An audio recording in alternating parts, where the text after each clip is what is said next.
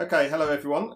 This is going to be a short video. I'm just going to run through the electronics tray that's supplied with the ready-to-fly HexH2os, what it looks like when it's built up with all of the components, and what yours might look like if you're building the HexH2o yourself. So it gives you a good idea of just where to lay things out and how things should be positioned.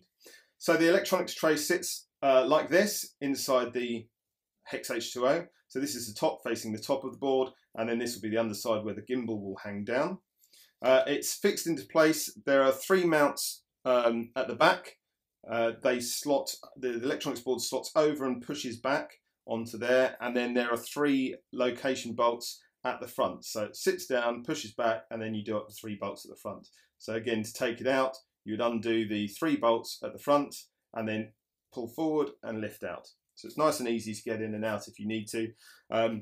The other good thing about this is you can get it out and you can actually pull it about halfway out of the body without having to disconnect any cables. So if you do need to do anything under here, you don't have to unplug everything. Although if you did, it's not a problem. You can remove the whole thing as it is here.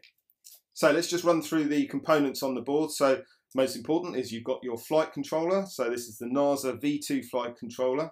As you can see, it's located on its own location tray. Okay, that keeps it straight and level, and it's fitted with double-sided 3M tape and then cable tied into place. Running off of that, you have the cables that go to the Optima 7 receiver and the antenna for that receiver. That then receives all the data from your transmitter, from your Aurora 9 transmitter. Back over to this side. At the bottom here, you've got the control board for the gimbal. That's the ZenMoose GoPro gimbal. Sitting on top of that, you've got the PMU module for your NASA V2 flight controller. Then running off of that, you have the mini OSD, which is supplied as standard with the HexH2o ready to fly, which transmits all of your data down to your monitor on the ground. Then you'll see you have our fan. So once connected up, when you power on the HexH2o, this will pump air across all of the components and help regulate temperatures, etc. on the board. Then finally, you've got the gimbal mount itself. So it's 4 screws that's holding it on through the tray.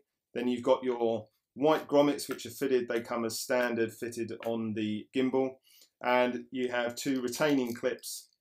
The retaining clips, when you first fit your gimbal, we would advise that you don't connect the retaining clips, do a couple of test flights, just in case. You might find that you want to swap the grommets over for some different ones. You've got in the gimbal package, you get another 2 sets of grommets. They're all different strengths, so you may need to fine tune and adjust if you want to, but we fit with the white ones as standard. Once you've done your test flights and you're happy, then you can put the retaining clips on these 2 to hold the gimbal in place. Just remember that once you put the clips on, the only way to get them off is to cut them and throw them in the bin.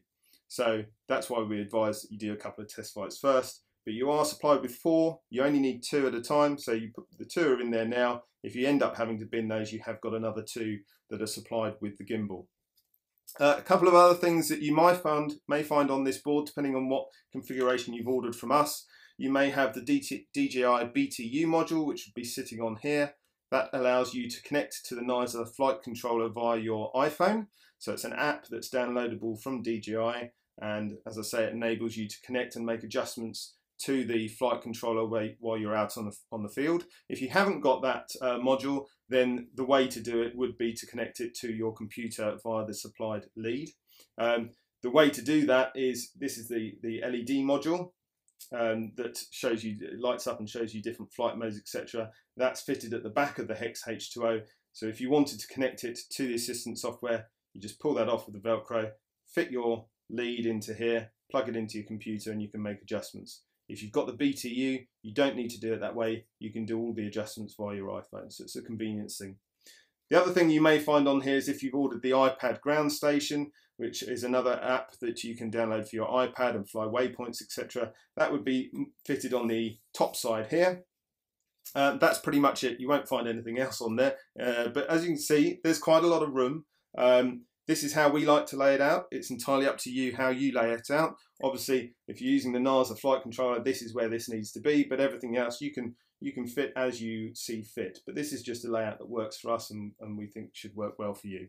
Then everything's connected up to an XT60 connector, which then plugs into the wiring loom on the HexH2o to power the whole board. And as I say, the LED module that comes off here and just velcros in place at the back of the frame. So that is the HexH2o electronics board.